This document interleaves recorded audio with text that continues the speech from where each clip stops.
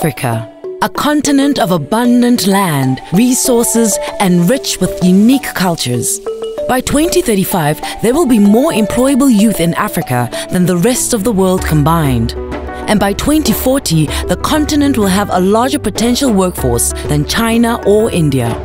Currently, over 65% of Africa's labor force is employed in the agricultural sector, of which between 60 and 80% are women. Most are smallholder farmers without formal training, and many African countries are yet to realize the full potential for economic growth through agriculture. Across the continent, job creation and agriculture are inextricably linked. The Comprehensive Africa Agriculture Development Programme, CAADP, is the African Union strategy to achieve food security and agriculture-based growth. The entire African continent, all 55 AU member states, signed the Malabo Declaration, which champions CAADP as the blueprint for Africa's agricultural transformation. This mandate forms part of the AU's Agenda 2063, a strategic framework to create the Africa we want. An integrated, prosperous and peaceful Africa, driven by its own citizens and representing a dynamic force in the international arena. The mandate also contributes towards realizing the UN Sustainable Development Goals. To achieve this, the NEPAD agency established the Agricultural Technical Vocational Education and Training ATVET project to develop agricultural capacity in 12 partner countries. The aim is to equip an emerging youthful and mostly female agricultural workforce with the necessary skills to drive Africa's agricultural transformation. The approach is unique in that it works alongside government and the private sector to establish what agricultural value chains will have the biggest economic impact based on country-specific needs. Take Ghana, for example. The majority of their economically viable agriculture is based on pineapple and citrus.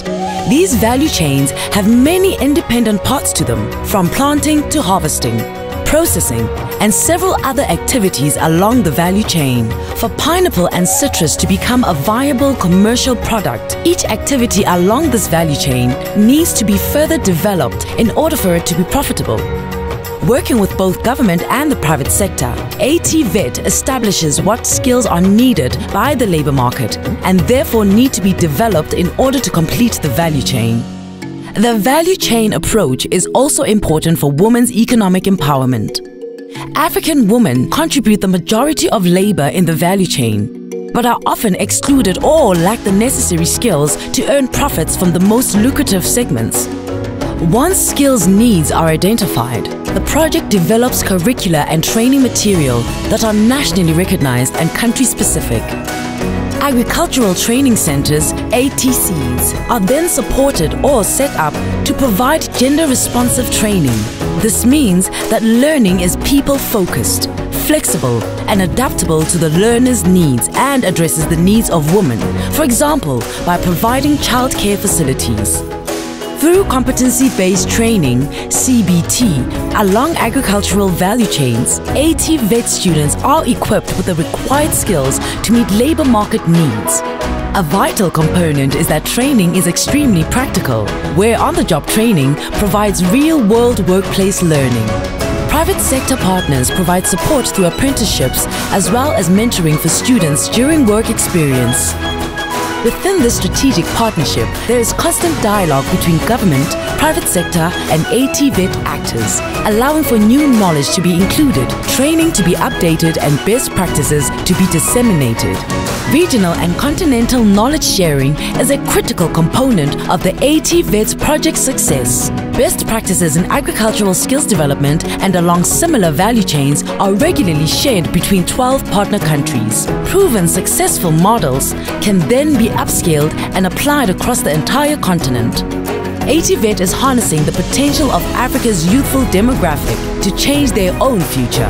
So far, 6,200 students have been trained. Over 250 training modules have been developed for 10 agricultural value chains, with 25 ATVET training centers in 12 countries. For the continent, this presents remarkable opportunities to improve the lives of its people. Imagine the impact this could have across the continent of Africa. It's only the beginning of realizing the crucial role that agriculture can play in creating jobs and promoting employability for a sustainable future and to create the Africa we want.